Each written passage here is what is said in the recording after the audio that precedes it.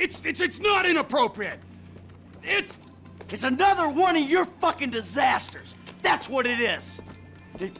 First you take a hostage against my advice, and then you start some kind of crazy high school romance with her? Are you nuts? She's a 60-year-old housewife. Wow, she's 57. And she thinks that I'm mature. Yeah, well, let me tell you something. 30 years of marriage to the world's angriest mob boss would make anyone insane. You're not making my situation any easier. Oh, there's a surprise.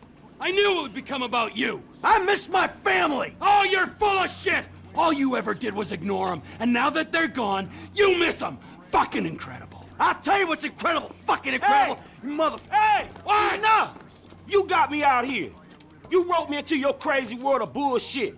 If it was lies, new age shit, and arguments about how good life used to be, I could have stayed my ass in Los Santos.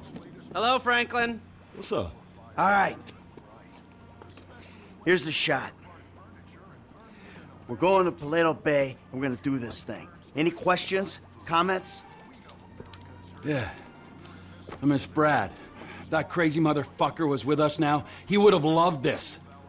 Instead, he's got to enjoy himself molesting white-collar criminals in a federal penitentiary. Thanks for sharing. Anybody else? What about me? You'll be waiting for them by the river, handling the getaway. All right. Now, these three go in. You grab the tape. They rendezvous with you, and you get out of there. Does that, work for everyone? Great. Let's go.